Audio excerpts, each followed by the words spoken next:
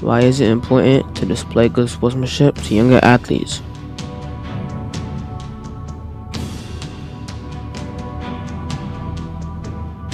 It is important because they look up to you and the things that you do, such as playing football. Here's why.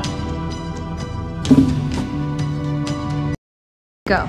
As a DHS sports commentator, I have to say good sportsmanship is a key part of the game. It is respecting the officials, players, and the opponents from our other teams. It's important because when you give your best, no matter a win or loss, younger kids will realize losing is part of the game and to always try your hardest. We pick up our own players and the other athletes on the field, the opposing players,